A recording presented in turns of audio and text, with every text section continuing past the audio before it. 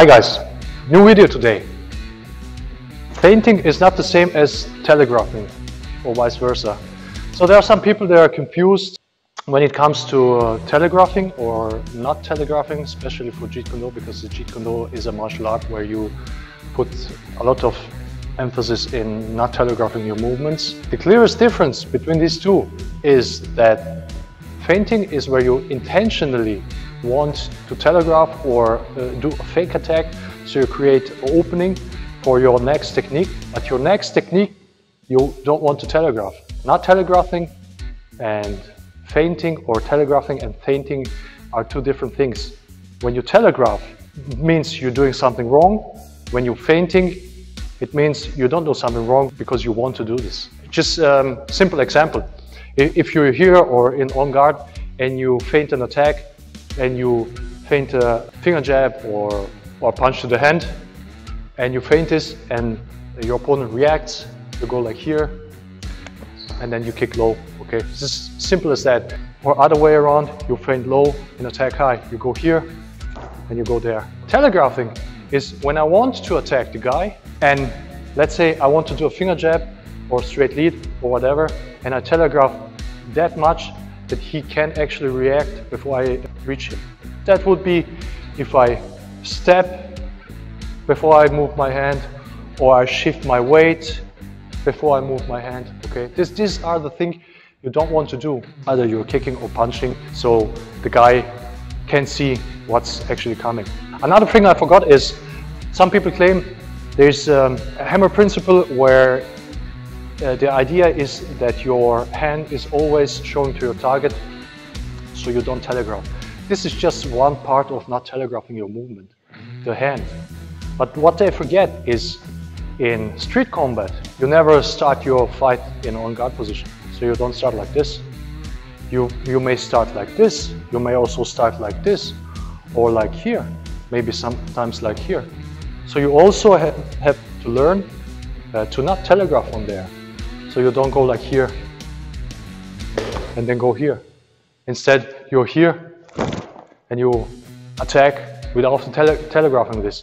You go with hand first, and you position your feet, and then you finger jab the guy. The simple test, he can try to block this. When I telegraph, it's pretty easy for him to evade the attack or to block the attack. So if I telegraph this, it will be something like this. Okay, so no chance, because I move myself and my hand comes last and he can react. If I do it the other way around, and then he tries to react.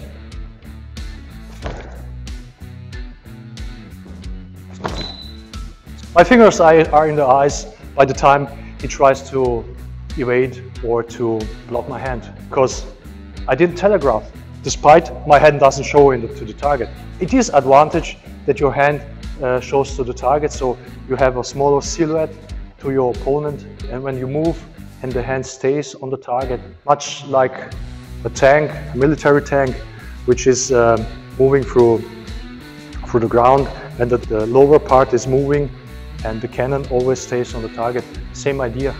But this only applies if you're in on guard. Sometimes when you're in on guard, when you're far away, you can have your hand here. And when you punch from here, you also have to be able not to telegraph. So if you're here, then your hand should move first, then comes the push shuffle, and then comes the hip. So when you're here, you're not telegraphing. You see a lot of people stepping, moving hip, and the hand comes last. This is a huge telegraph, so you shouldn't do that. Actually, you should be able not to telegraph from any position. Like I said, not only from here, from the on guard, also from natural stance or neutral stance, wherever your hand may be. The same applies to the kicks. If you're here, you can reach the guy, you don't want to telegraph. If you're too far away, okay, then you have to step in. You have to do it fast, because you can't kick the guy without the shuffling when you're far away. Then you can apply a feint. So you're hiding your shuffle behind your fake attack. And this would be like here. And you kick the guy.